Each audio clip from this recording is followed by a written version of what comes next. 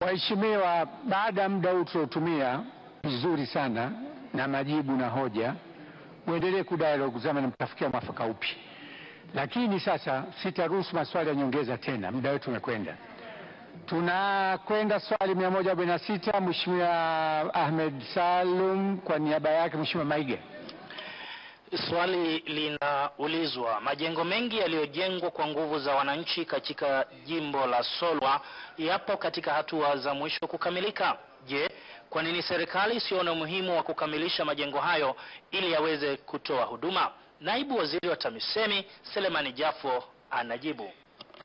Kwa niaba ya ofisi ya TAMISEMI naomba kujibu swali la Mheshimiwa Ahmed Salum, mbunge wa Solwa kama ifuatavyo.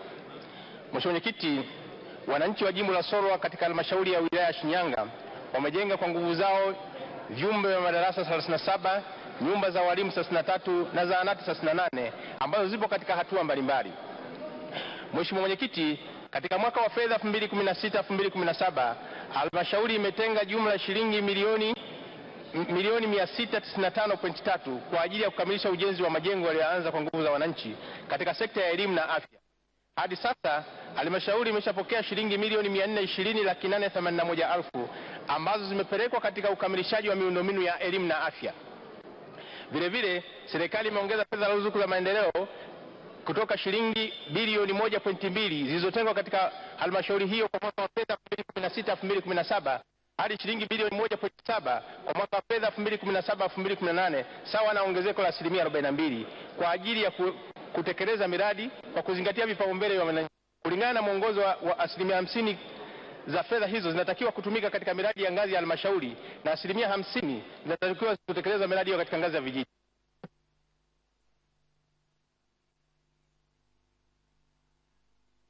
Mheshimiwa Maige.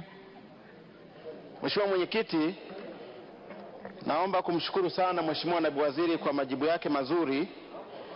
Pamoja na majibu hayo mazuri, naomba kuuliza maswali mawili ya nyongeza. Mheshimiwa Mwenyekiti, kama ilivyo kwa wananchi wa jimbo la Solwa, wananchi wa jimbo la Msalala nao wameitikia vizuri sana wito wa serikali kushiriki katika shughuli za maendeleo kwa kuchangia, na hivi tunavyozungumza wameshakamilisha maboma 40 ya zahanati, maboma 4 ya vituo vya afya na maboma zaidi ya 70 ya nyumba za walimu na vyumba vya madarasa. Mheshimiwa Mwenyekiti, maboma haya ni ya muda mrefu. Fedha ambazo zimekuwa zikiletwa mara nyingi zinatosha 10 hadi 20 ya maboma haya. Nilitaka kujua kwa nini serikali isiwe na mpango maalum wa kufanya tathmini ya maboma yote na kuleta fedha zinazoendana na maboma ambayo yamekwisha kukamilika ili yaweze kukamilishwa badala ya kuachwa yaanguke. Swali la pili, Mheshimiwa Mwenyekiti, moja ya tatizo kubwa ambalo halmashauri zinapata ni ukosefu wa fedha hasa kutoka vyanzo vya ndani, na halmashauri nyingi za mikoani zimekuwa zikipata shida kupata ushuru wa huduma kutoka kwenye makampuni ya simu. Kwa mfano, kampuni la Airtel linalipa zaidi ya shilingi bilioni 5 kwenye halmashauri ya manispaa ya Kinondoni, wakati minara yake imetapakaa nchi nzima. Ni kwa nini serikali isizisaidie halmashauri kule ambako minara ipo, ushuru wa huduma ukalipwa kule ili halmashauri ziweze kupata fedha za nyongeza kutekeleza miradi kama hii?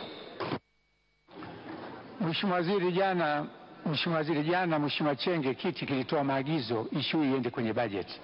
Kwa jibu sahihi bila kuchukua muda mwingi, lipokeeni, mnalifanyia kazi na kamati ya bajeti na serikali inalifanyia kazi. Mheshimiwa Mwenyekiti, kama ulivyosema tunapokea, lakini nitaka nimshukuru Mheshimiwa Maige kwa sababu kwao wamejenga maboma mengi sana, lakini kwa kushirikiana na ile kampuni ya madini wameendelea kujenga vituo vya afya. Lakini hata hivyo kipindi kirefu fedha zilikuwa haziji. Sasa kuanzia mwaka huu wizara yetu imesimamia upatikanaji wa fedha, na ndio maana mkiangalia mwaka huu kuna maboma mengi sasa tumeanza kurekebisha. Lakini bajeti ya mwaka huu tena, kama mnakumbuka, tumepitisha bajeti hapa, tumetenga fedha zingine kuhakikisha kama maboma mbalimbali tunaweza kuyakamilisha katika nchi yetu. Na hivyo naomba niwahakikishie Mheshimiwa Mwenyekiti ni kwamba katika mwaka wa fedha unaokuja kutakuwa na mabadiliko makubwa sana katika umaliziaji wa maboma haya, kwa sababu yote tumeshafanya tathmini wizara ya TAMISEMI. Asante Mheshimiwa, tunaendelea. Mheshimiwa Mwantumdau, wizara hiyo hiyo. Asante Mheshimiwa Mwenyekiti. Naomba swala langu 147 lijibiwe. Mheshimiwa Waziri, majibu.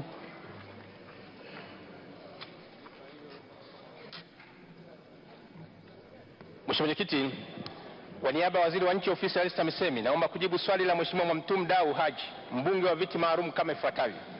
Mheshimiwa Mwenyekiti, wakala wa mabasi yaendayo haraka umejipanga vizuri kwa kuweka generators moja kila kituo kikubwa ambalo hutumika kama chanzo cha umeme pale umeme wa TANESCO unapokatika. Vituo vikuu vilivyowekewa generator ni vya Kimara, Ubungo, Moroko, Kivukoni, Gerezani na katika karakana iliyopo Jangwani. Mheshimiwa Mwenyekiti, serikali pia kupitia DART imeweka betri za kutunza umeme, yani backup batteries, katika vituo vyote vidogo 27 ili zitumike kama chanzo cha umeme pale umeme wa TANESCO unapokatika. Asante Mheshimiwa Dau.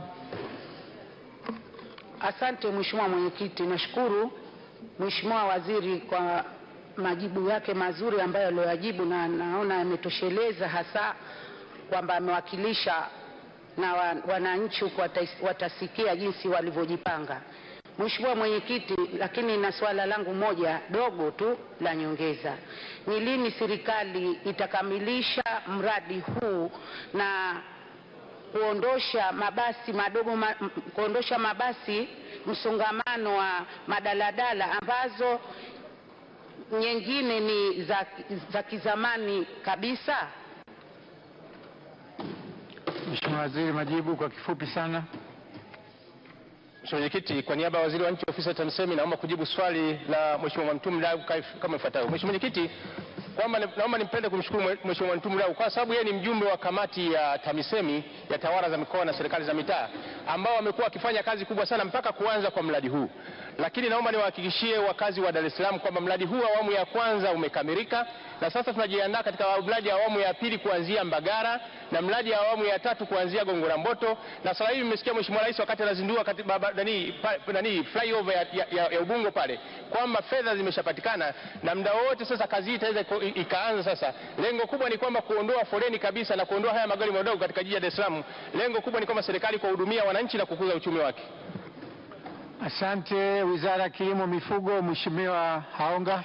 Swali linaulizwa, je, ni lini serikali itaanzisha chuo cha kilimo wilaya ya Mbozi ili kutoa fursa kwa wanafunzi wengi wanaohitimu kidato cha 4 na cha 6 katika mkoa wa Songwe?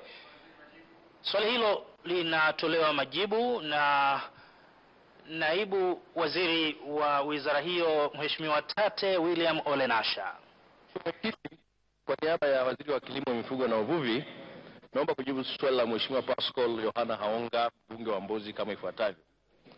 Mheshimiwa Mwenyekiti, kuwepo kwa chuo cha kilimo katika wilaya, mkoa na taifa ni muhimu kwa kuwa kinasaidia kujenga nguvu kazi, wataalamu na wakulima kifikra na kimtizamo katika kuongeza uzalishaji na tija katika nyanja ya kilimo kwenye eneo husika. Hivyo chuo cha kilimo kikianzishwa katika wilaya ya Mbozi kinaweza kuchochea maendeleo ya uzalishaji na usindikaji wa mazao yanayozalishwa wilayani hapo, ikiwemo kahawa, mahindi, maharage na matunda. Mheshimiwa Mwenyekiti, hata hivyo kuanzisha chuo cha kilimo kuna gharama kubwa kwa ajili ya kujenga miundombinu, kununua vifaa vya kufundishia na kujifunzia na kuajiri rasilimali watu kwa ajili ya kazi za mafunzo.